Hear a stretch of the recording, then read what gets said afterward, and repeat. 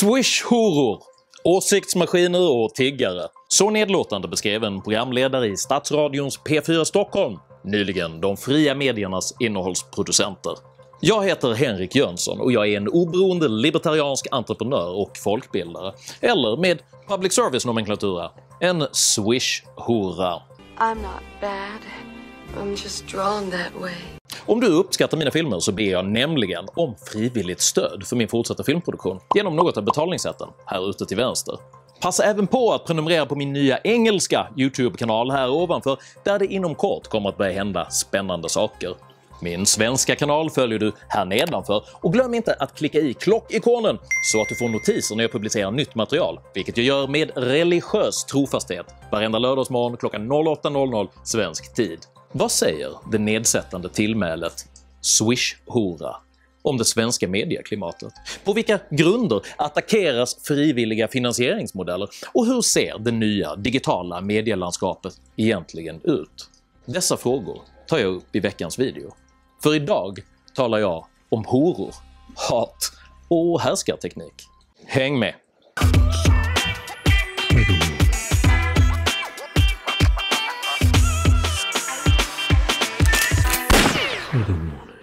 De så kallade massmedierna blev under 1900-talet allt viktigare som maktmedel. Att ögonblickligen kunna nå stora delar av den egna befolkningen med sitt budskap revolutionerade både underhållnings-, bildnings- och propagandaindustrierna. Från Hitler-Tysklands välregisserade olympiska spel 1936 till Centerpartiets pigga framåt har medierna i allt högre grad kommit att styra både opinionen och samhällsutvecklingen.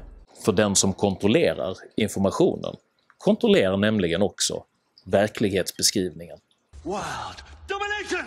På grund av detta monopoliserade många europeiska länder under 1900-talet rätten att sända radio och TV.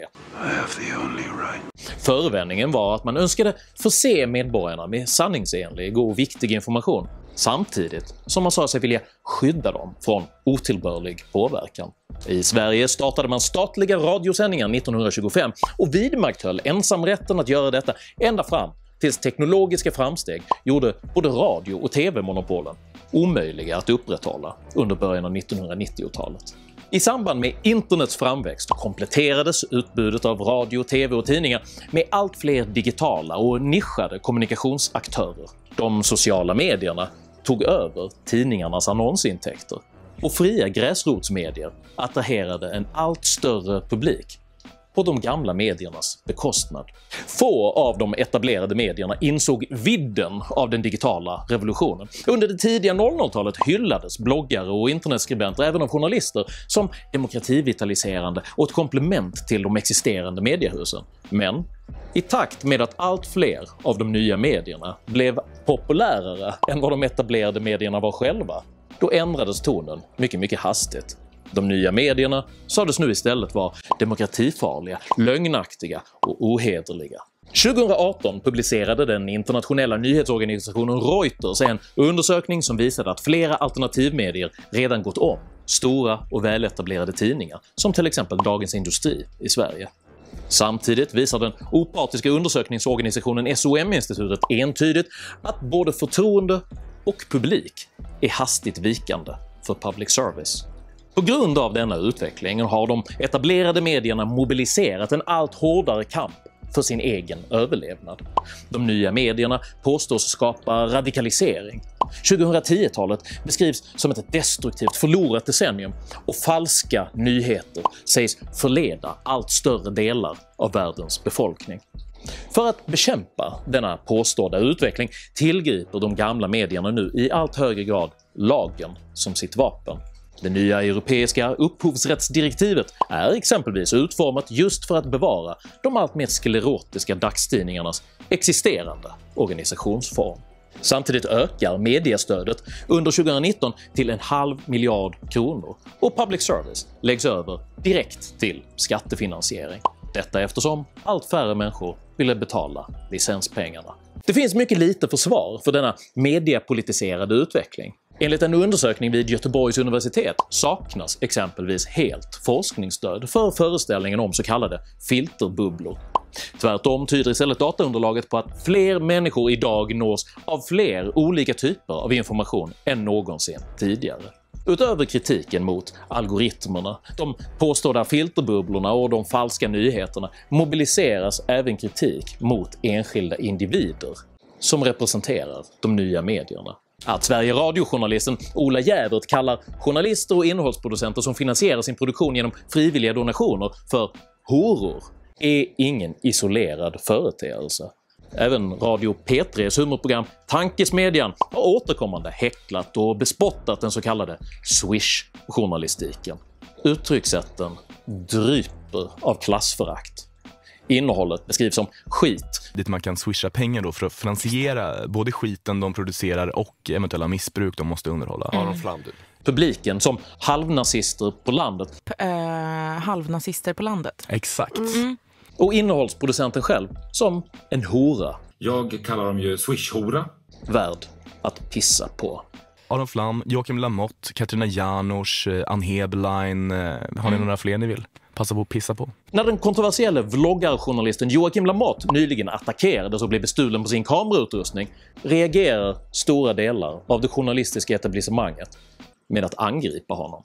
Ledarskribenten Saba Perlenberg anklagade Lamotte för att inte vara någon riktig journalist. SvD-reportern Negra Efendic och journalisten Alexandra Pascalido hånade honom raljerande på Twitter. Den politiska redaktören Lilian Sjölund spred ett inlägg i vilket Lamotte beskrevs som en tönt. Oavsett vad man tycker om Joakim Lamottes journalistiska gärning är denna reaktion djupt osmaklig. En rimligare och mer värdig hållning hade varit att rakryggat stå upp för alla journalisters säkerhet och ta debatten om sakinnehållet i ett lämpligare sammanhang.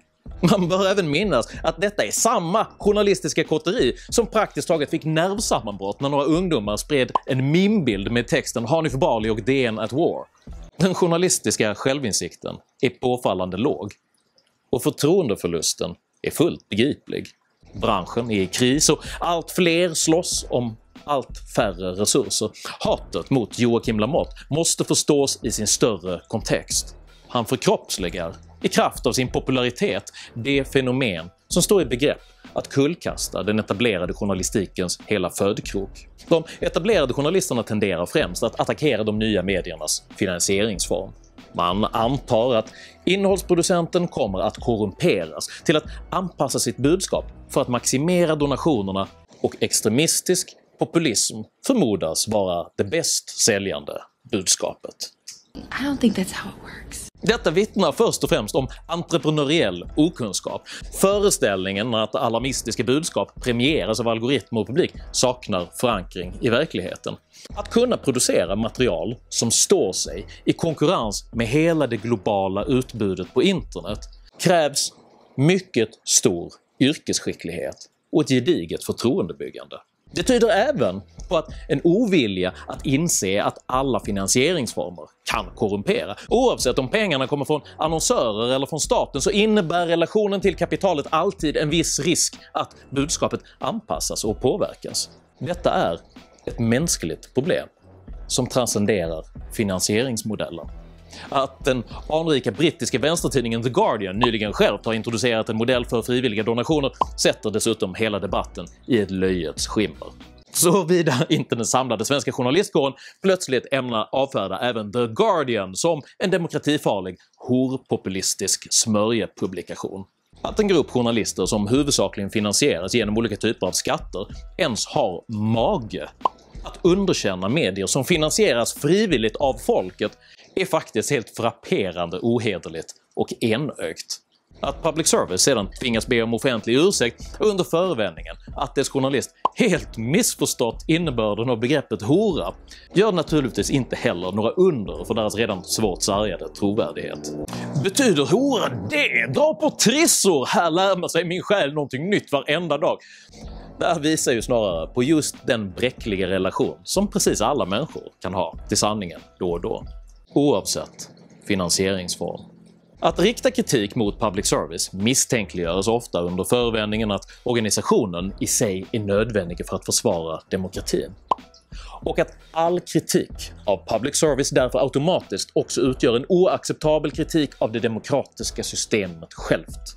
Detta argumentationssätt är en försåtlig härskarteknik där meningsmotståndarens kritik görs till ett moraliskt tillkortakommande som i sig underminerar hans eller hennes trovärdighet. Denna strategi fungerar dock allt sämre, och attityden uppfattas i allt högre grad som uppblåst, arrogant och verklighetsfrånvänd.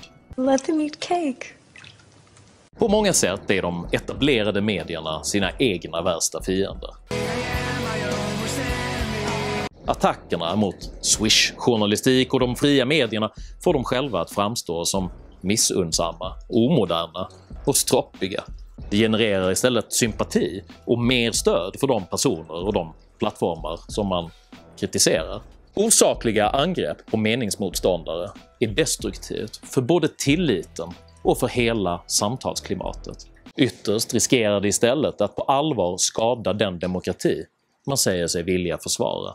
De demokratiska utmaningar som Sverige och stora delar av västvärlden står inför är mycket större än att bara vara en fråga om sanning, trovärdighet och finansieringsformer. Den polariserade situation som vi nu befinner oss i har inte skapats av digitala plattformar och absolut inte av Swish-journalister, utan beskriver istället en utveckling som har pågått under mycket lång tid.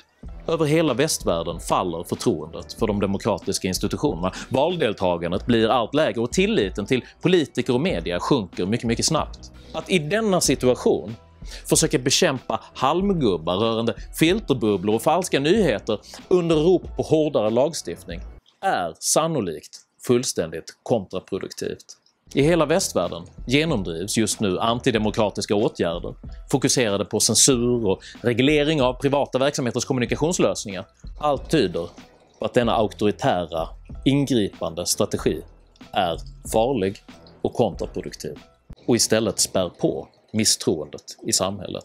Därför behövs det mer fria medier, inte färre. Fler oberoende, fristående journalister, inte färre. Man säkrar ett gott demokratiskt samtal genom ett frodigt och vildvuxet utbud av perspektiv och åsikter, inte genom att reglera vem som får lov att säga vad och under vilka förutsättningar. Låt 1000 blommor blomma. Även de vars doft du inte själv uppskattar. Här är 5 handfasta råd till dig som är journalist eller politiker. 1. Låt inte kampen för sanning ske på bekostnad av respekten för era meningsmotståndare. Bekämpa istället desinformation genom ett bättre eget innehåll, med transparent ödmjukhet och en mer personlig och ärlig relation till er publik. 2. Respektera publiken. Den paternalistiska ambitionen att lotsa sin publik till moraliskt önskvärda slutsatser är en återvändsgränd. Undervärdera inte folks kapacitet att dra slutsatser självständigt. Ingen vill fostras, allra minst av Dagens Nyheters ledarsida och föraktfulla public service-ambassadörer. 3. Begränsa politikens inflytande på kommunikationsföretagen, till exempel genom stärkt lagstiftning runt de sociala mediernas rätt till självstyre. 4.